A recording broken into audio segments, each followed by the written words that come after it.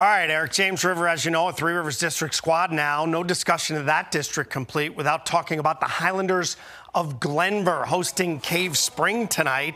And this turned out to be a good one. Cave Spring's Garrett Lonker gonna try and get something going, picked off by Glenvar's Peyton Deal.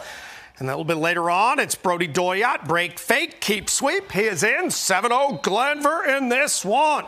Cave Spring's got a power running attack. They do it well. This is Jackson Steffen. Watch him get a seam. Nice move there. Nice gain, as you can see. And then how about Garrett Lonker? He's going deep to Owen Sweeney. Sweeney with a cast on his hand makes the grab anyway. Great catch right there. But this one goes to halftime, 7-0.